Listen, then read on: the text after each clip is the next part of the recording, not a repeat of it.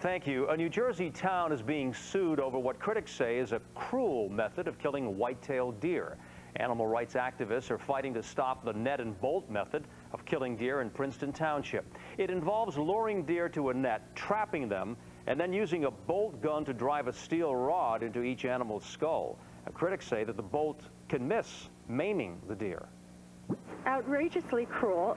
They have no business turning our backyards into abattoirs, which is what they're doing, into slaughterhouses. And now a judge has granted a temporary restraining order banning the practice and will hold a hearing next week. The township says it must control the growing deer population, and legally, rifles can't be used in residential areas for safety reasons.